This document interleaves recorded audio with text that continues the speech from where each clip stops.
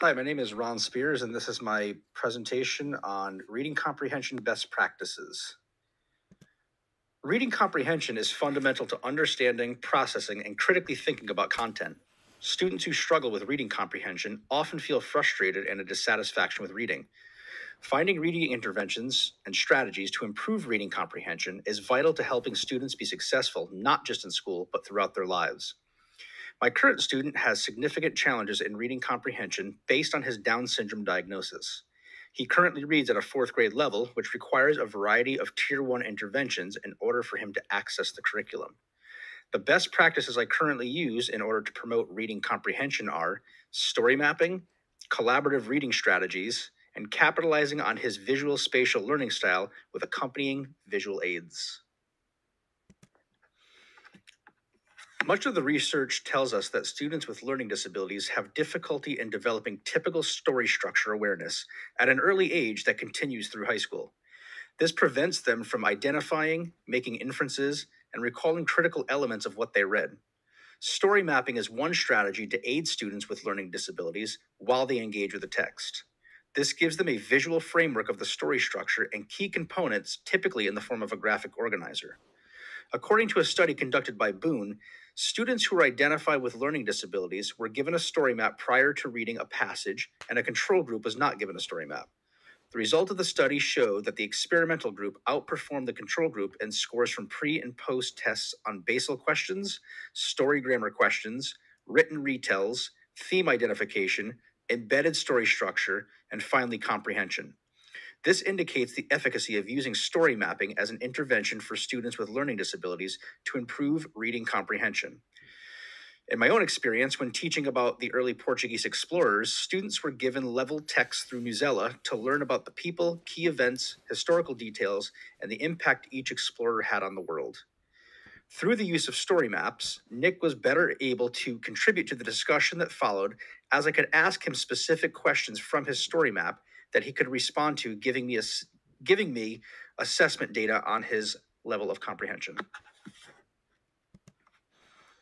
Collaborative reading strategies is an intervention meant to provide struggling readers with learning disabilities different strategies that will help them better comprehend the text.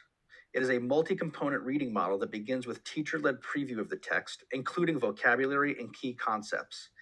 Then a small reading group where there are planned breaks for discussion as well as questions they may have about the text. Then students work together to identify the main ideas, themes, and concepts. Finally, students respond to questions about the text using evidence to support their answers. Research shows that when students are engaged in individual processing of information while engaging in social interaction, such as a reading group, they are better able to understand what they are reading.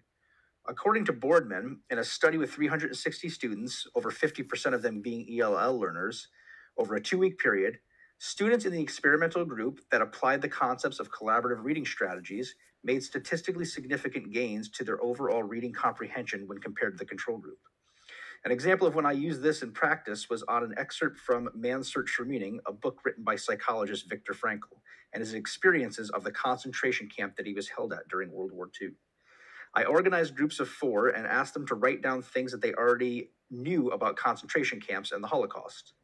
Then I asked them to share with each other what they wrote to further activate prior knowledge. Finally, they are asked to write what they think this excerpt is going to be about based on the title of the book. This gives me concrete written data about the effectiveness of this strategy. I have found that when I use this strategy, every student in the classroom performs better on post-reading discussions or assessments, not just the struggling readers. The use of visual aids to supplement the text in pre-thematic, thematic, and post-thematic ways provides a secondary opportunity for struggling readers to access the text. This interaction between the text and visuals has been demonstrated in a study conducted for the Journal of Theory and Practice in Language Studies to be effective at improving reading comprehension. Researchers found that when incorporating mental models of the subject matter, whether pictures, animations, or other visual cues, students were better able to perform on post-tests measuring reading comprehension. This is supported by the well-known principle of dual encoding processing theory, where students learn much more if the instruction is delivered through 2 modalities, for example, auditory and visual. In their study, researchers selected 150 students who performed one standard deviation below the mean on reading comprehension. At the conclusion of the 16-week study, students made statistically significant gains on their reading comprehension scores through the use of visual aids.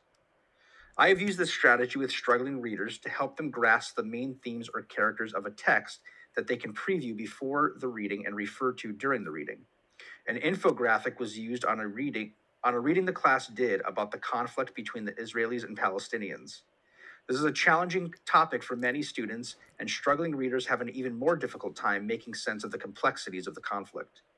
This infographic gave them something to anchor to their reading so that they could focus on the fundamental aspects of the conflict. Nick's ability to answer questions about the conflict, with or without referring back to the infographic, gave me data on the value of this intervention.